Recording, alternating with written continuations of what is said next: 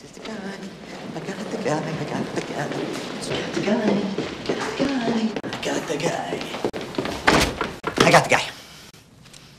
Originally, I was going to be a concert pianist, and I was really quite good, but when the day was done, I was no Horowitz.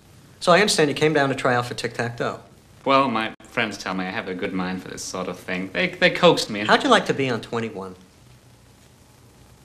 21? Dan produces both shows. What about Herbert Stemple? Yeah, boy.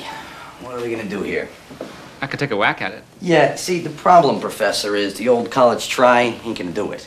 What if we would have put you on the show?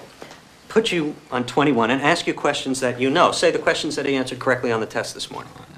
I don't follow you. You want to win, don't you?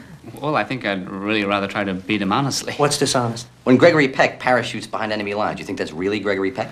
That book that Eisenhower wrote, a ghostwriter wrote it. Nobody cares. Yeah. It's not like we'd be giving you the answers. Just because we know, you still know. Right, it's not like you're putting me on the show or Al and pretending to be some sort of intellectual. I mean, you have put in years of study and erudition. Nobody has to know. Just us three. It just doesn't seem right. I'd have to say no. Quiz show. Was that part of the test?